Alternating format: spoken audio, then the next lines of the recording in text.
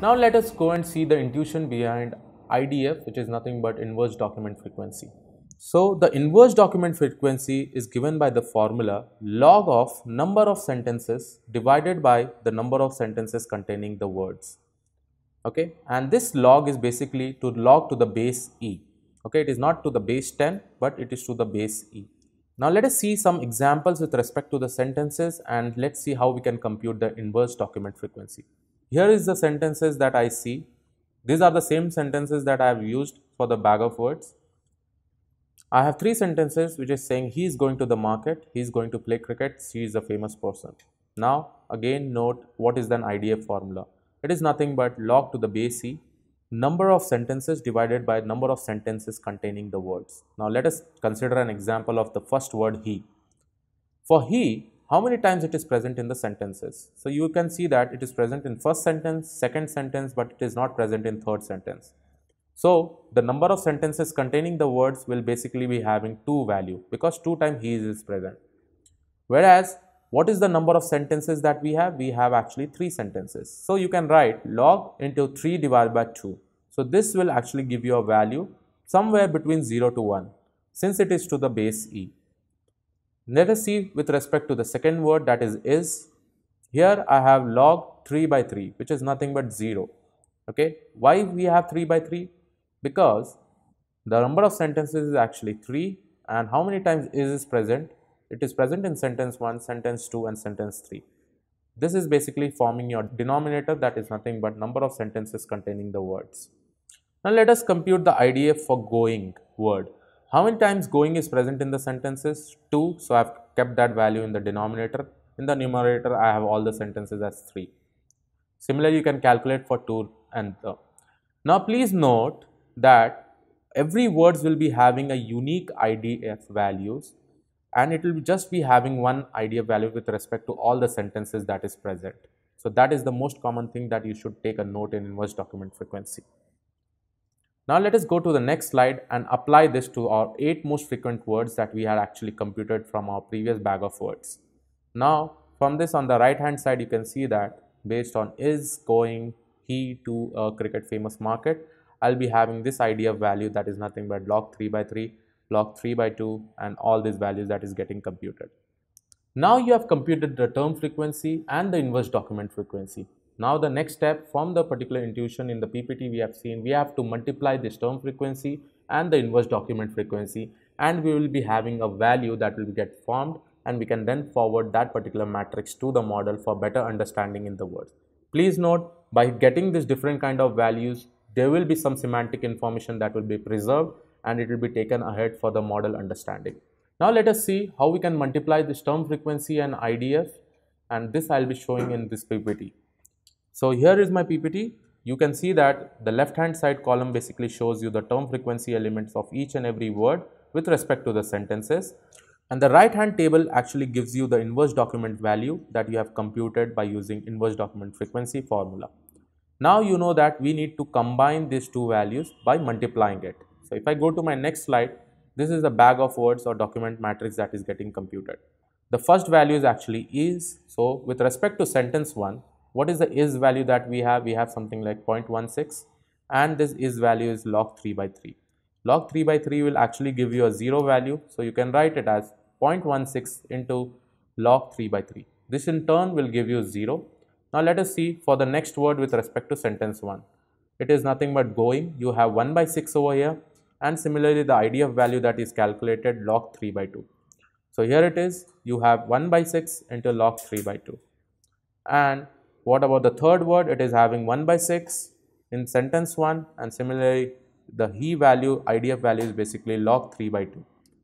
Again you multiply this. I have left these spaces as empty because I want you all to calculate it and try it out what all values you will be getting. Similarly, I will go to the second sentence. If I want to go to the second sentence, I will be referring to all these values that I have in my second column. Again, just see that what is the term frequency value of is over here. It is nothing but 1 by 6, and similarly the IDF value with respect to is log 3 by 2. Always remember, this value is going to be constant. Only the values of term frequency will be changing with respect to the sentences. So similarly, I calculate for the second sentence, it is nothing but 1 by 6 into log 3 by 3, 1 by 6 into log 3 by 2, 1 by 6 into log 3 by 2. Now let us see for the third sentence over here. For is value, I am having 1 by 5, and similarly the IDF value is basically 0. So you can see that 1 by 5 into log 3 by 3, this will actually become 0. Similarly, going for going and he. Please do note, please fill this all the values which I have kept it as empty, because this will be for your better understanding and how it is getting implemented. Now we have actually seen that how we can actually compute bag of words with document matrix. Here I have actually computed some of the TF-IDF document matrix for some of the words and with respect to sentences. I would request you to solve all these things so that it will give you a better understanding. Finally, you will be seeing that you will be having this kind of values 0.007, 0.07 and 0.17. Now we have seen that how TF-IDF is implemented, but let us see through the coding mechanism by using Python, and again we will be using a Escalon library which is nothing but TF-IDF vectorizer. So let us go to the code and understand how TF-IDF is actually implemented. One thing to note is that all the process that we did in bag of words, that thing we are going to do in TF-IDF again. That is nothing but stop keywords, stemming, that is nothing but lemmatization. After computing stemming and lemmatization on this particular paragraph, we will be trying to implement the TF-IDF on this particular data text. Now let us see through the coding mechanism with Python. I'm again going to use the Spider IDE to do this work. For using TF-IDF, basically I need to get that particular library from escalon.featureextraction.text, and I have to import this library that is called as TF-IDF vectorizer. Please note that the same code I am going to use, this was the code basically for the bag of words. Only the difference that I am going to use is that instead of applying this particular model, I am going to apply the TF-IDF model. Okay. Now the steps are same. You have to import the libraries that you require, that is stop words, wordnet lemmatizer, and this is your paragraph.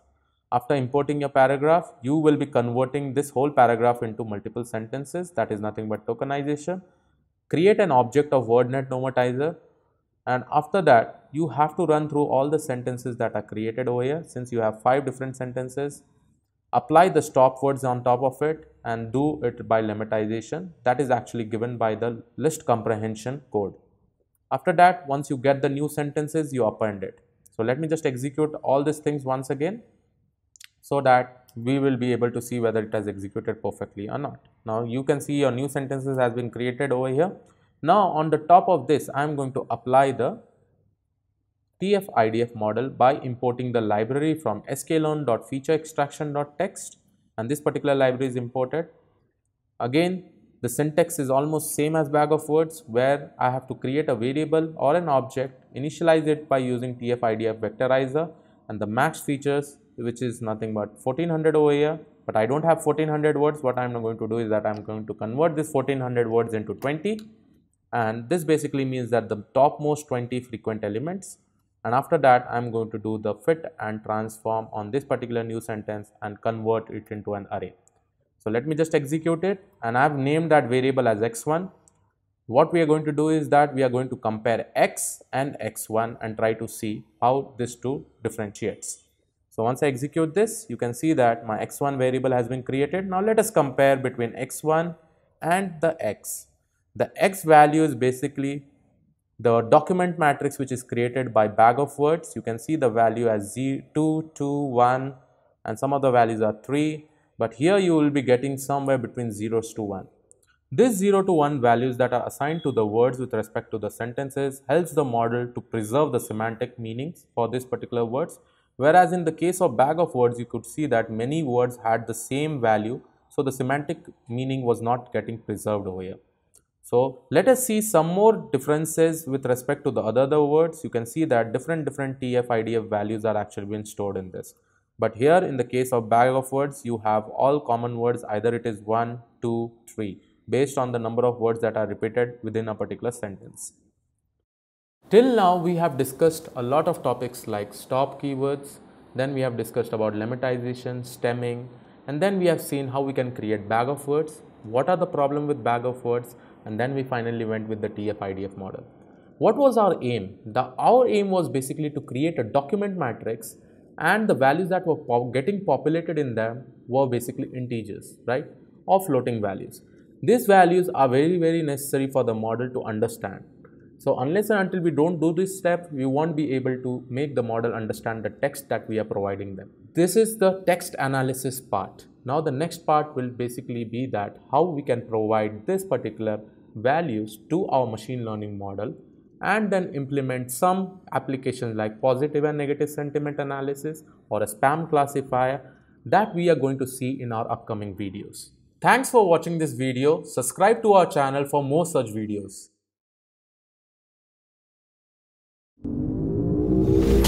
Acadgild. Average is dead.